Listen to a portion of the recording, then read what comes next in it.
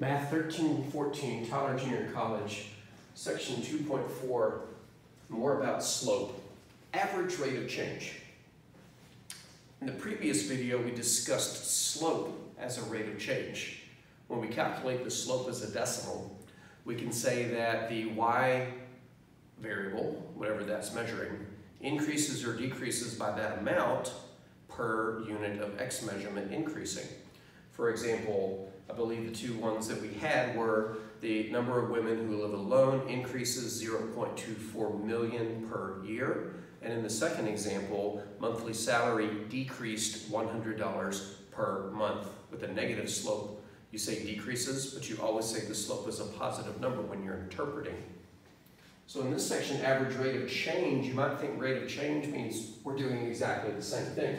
And in a sense, we kind of sort of are. On the board, you see 2 points, 2,4 and 5,25. Makes for a pretty steep line. And if I ask you what's the rate of change from the first to the second point, hopefully you're thinking, well, you're just asking me for the slope. And if I figured out the slope, it would be 25 minus 5. No. It would be 25 minus 4, second y minus first y, over 5 minus 2. Well, 25 minus 4 is 21. 5 minus 2 is 3, 7. So if we were to interpret that as 7 over 1, 7 means that y increases by 7 per unit increase in x, meaning the x increases by 1. Rise over run. X goes over 1, y goes up 7. I go over 1, I go up 7. I go over 1, I go up 7. I go over 1, I go up 7.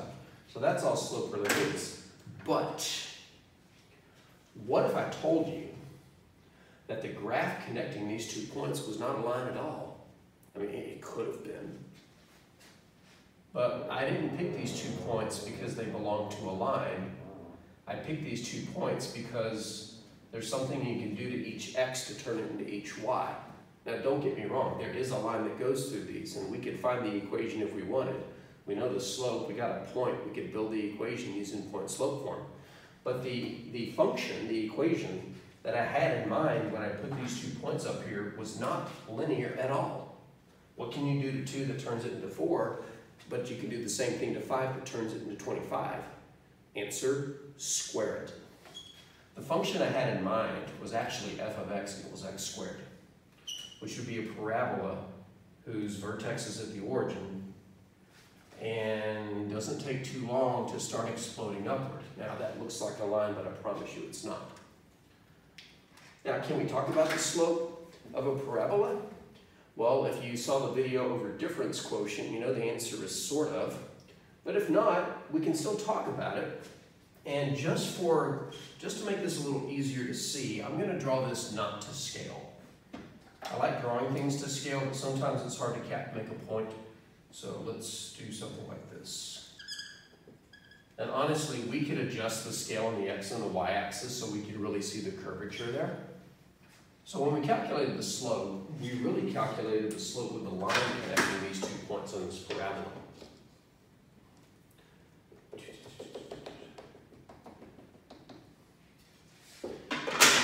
Can we interpret it the same? Yeah, we can say on average, y increases by 7 per unit increase in x. In other words, and let me see if I can trisect the x's down here. That looks good. That looks better. So for example, according to that slope, if we go over 1, we go up 7, go over 1, go up 7, go over 1, go up 7. If we did a rise and run from the beginning to the end, it'll take us to the second point of the parabola. But that doesn't mean we were always going the same slope. Average rate of change is exactly what it sounds like. On average, from point A to point B, how fast was I increasing? Think of it this way.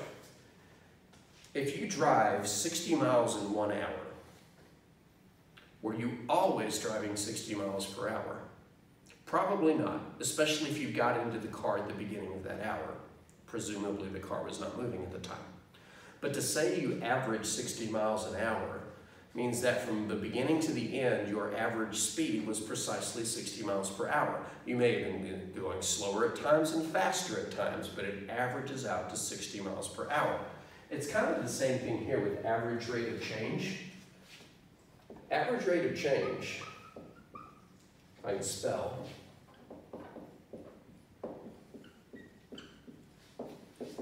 is the slope connecting 2 points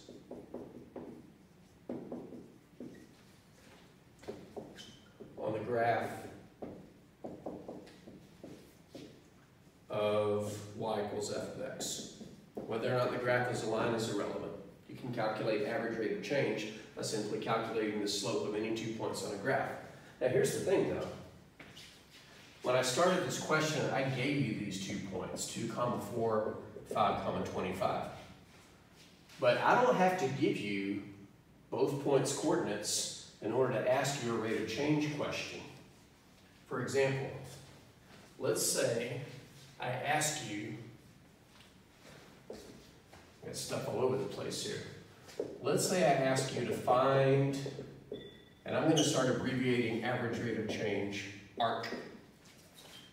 Find the average rate of change of y equals f of x, of f of x equals, let's do the square root of 2x plus 1 from a first x value of 4 to a second x value of 40.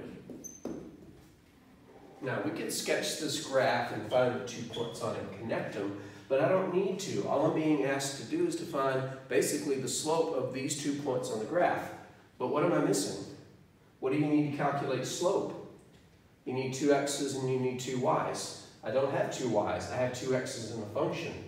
But wait a second. If you have an x in a function, how do you get the y? You substitute the x into the function.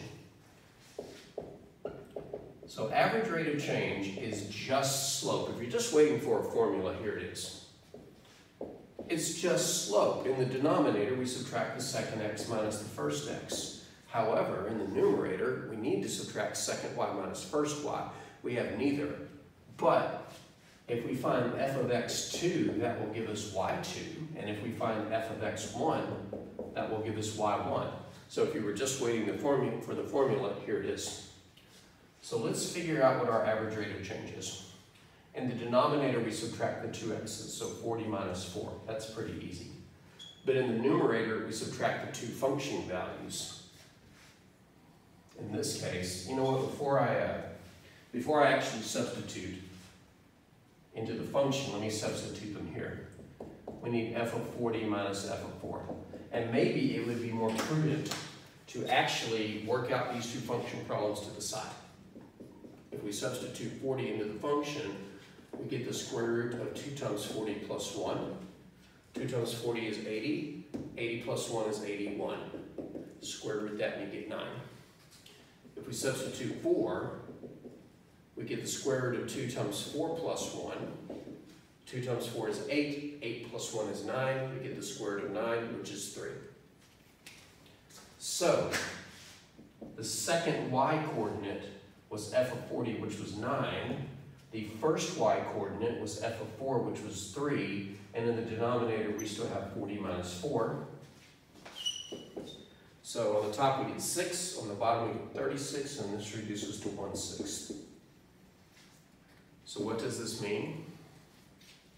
On average, y increases